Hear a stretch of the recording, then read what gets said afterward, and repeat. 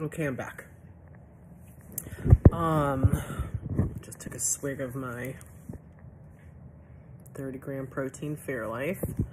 Yeah, so anyway, we're talking about my hair falling out. I don't even know what part of the story I was at or whatever, but yeah, I rolled my hair up in a ball after brushing it, taking the hair out of the brush, and it's more than should be coming out brushing my hair. So, not good.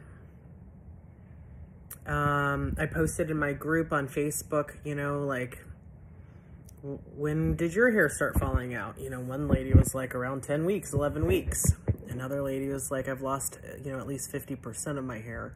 Like, people are blowing up my thread because their hair's been falling out or has fallen out or whatever. Like, I'm not okay with lying down to this, that's for sure. Yeah, so I know I need to up my protein. I have not been paying attention to my protein grams. In fact, I've always been a do what I say and not what I do type of person, like, my whole life. And I started this YouTube to help others, and it is very easy to not practice what you preach. For the most part, I'm sticking to the plan. I'm not measuring food. I'm eating to where I know I is my limit, but I'm not like weighing my food, but I know my portions are where they're supposed to be. You know, did I have food I wasn't supposed to, like over Thanksgiving? Yeah, but I can only have a small amount of it, so I don't feel like super terrible about it. Have I had a glass of wine? Several. But I can only have one glass of wine at a time.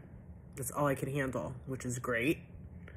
Have I been focusing on my protein count, grams count? No, and I'm sure as hell gonna start doing that. I've been having a protein shake every night before bed because I get hungry before bed. That's like usually one of the times I've always been hungry, even before my surgery. So that's helping curb my appetite. Plus I'm getting my protein grams in. But I think I'm also gonna make a point to make sure that I have one in the morning and afternoon. Hopefully this will like slow down my hair loss.